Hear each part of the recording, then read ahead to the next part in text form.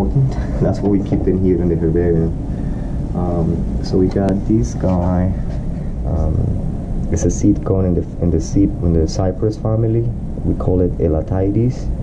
You can see the cone scales, and that orange-looking thing is the resin that is still preserved in the fossil. And it looks like it's related to these cones that grow in Asia today. It's called Culinhania.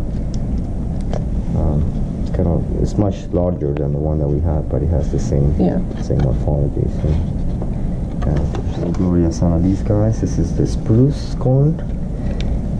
It's called Picea, and it's one of the oldest records of this genus.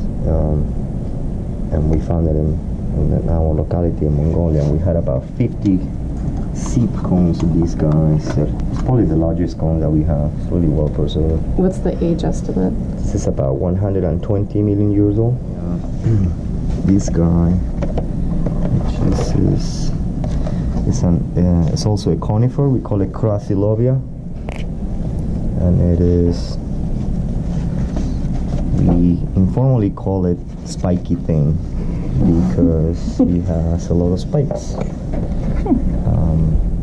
So that is a cone. It's flattened. It's probably one of the most abundant fossils in our collection. It's a very ancient conifer that somehow managed to survive in Mongolia.